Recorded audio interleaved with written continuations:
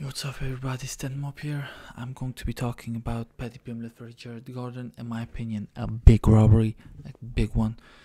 All three judges had a 29-28 for Paddy the Baddy, and I do not agree with that whatsoever. In my opinion, it was 3-0 for Jared Gordon.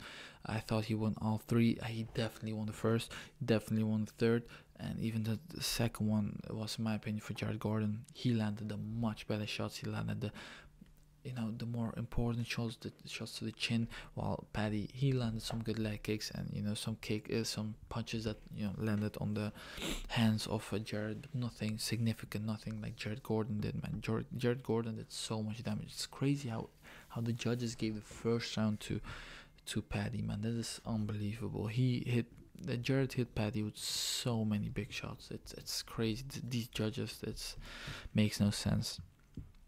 Well, like when we look at the total strikes, you could say, oh, it's close. It's Paddy was more active, but like you have to look at the fight. 6 minutes of control time, 35 seconds of control time. It's just different, man. Like 3 takedowns. He was in the first round, he was beating the shit out of him. In the second round, it was kind of close. In the third round, he was just controlling him. There is no way Paddy won this fight.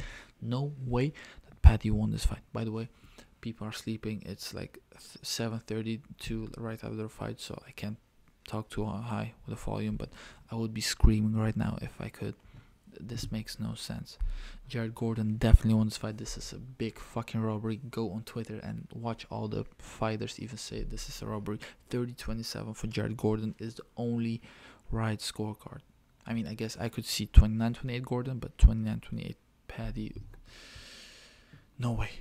No fucking way. A robbery, guys. This is so fucked once again. Dana White's privilege is all I'm going to say.